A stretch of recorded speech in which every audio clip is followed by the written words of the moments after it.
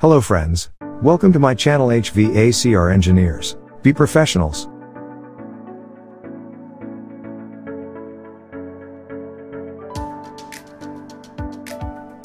Hi friends, this video, we easily understand about static pressure and external static pressure. What is static pressure? What is ESP? Easily understand the static pressure in 3 different scenarios. Easily understand the ESP in 3 different scenarios. Key pressure terms and key pressure facts.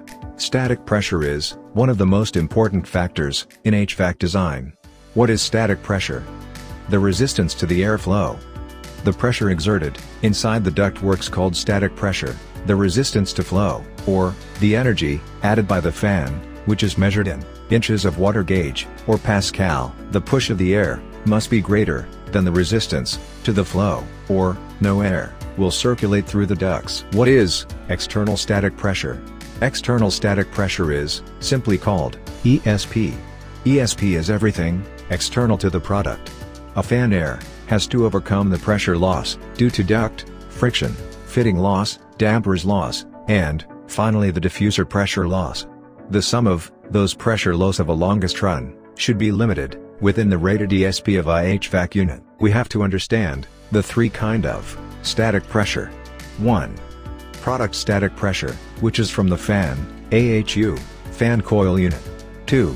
Duct static pressure, which is external static pressure losses. 3. System static pressure, which is combination of product static pressure and duct static pressure. Easily understand the static pressure in 3 different scenarios. First we see about the product side static pressure, which means static pressure at product, like AHU, fan coil unit. This is fan curve shows various static and air volume conditions. Product side static pressure is equal to pressure at suction side plus pressure at discharge side.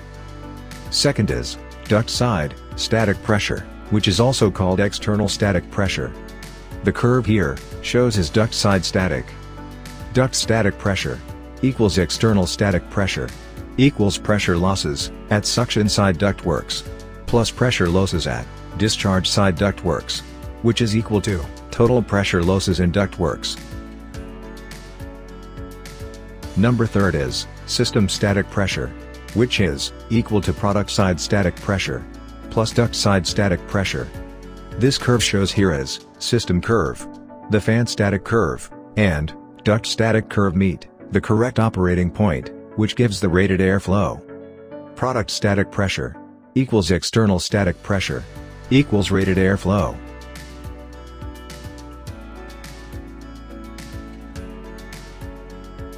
Easily understand the external static pressure in 3 different scenarios.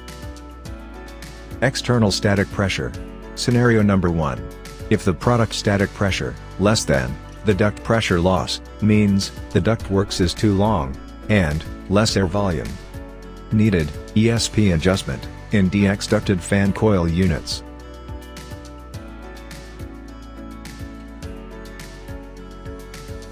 Scenario number 2. If the product static pressure is equals to duct pressure losses, means the duct length is optimum and the airflow is okay. No required any ESP adjustment in DX ducted fan coil unit.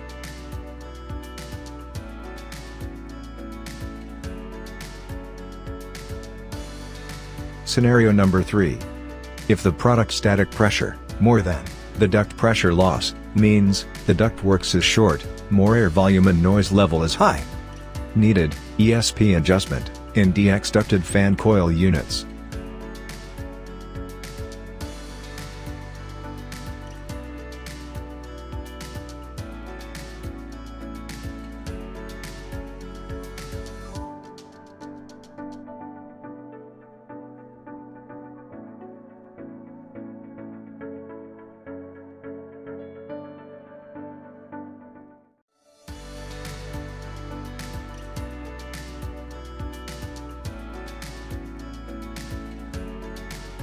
Below are the key pressure terms. 1. Static pressure, which is used for fan selection. 2. Velocity pressure, which is used for measuring CFM in a system. 3. Total pressure, which is used to find the velocity pressure. PS equals static pressure. PV equals velocity pressure. PT equals PS plus PV. Total pressure equals static pressure plus velocity pressure. Some of the key facts for the static pressure you have to take note and remember. 1. Resistance to flow. 2. Equal in all directions. 3. Can be positive or negative. 4. Independent of air velocity. 5. Measured by pressure tab, perpendicular to airflow. How to measure the static pressure. And how to calculate the static loss calculations. We'll see it in another video. Thank you all. Please like and comment the videos. Share my channel with your friends. Subscribe my channel for more updated videos. Thank you. See you next video.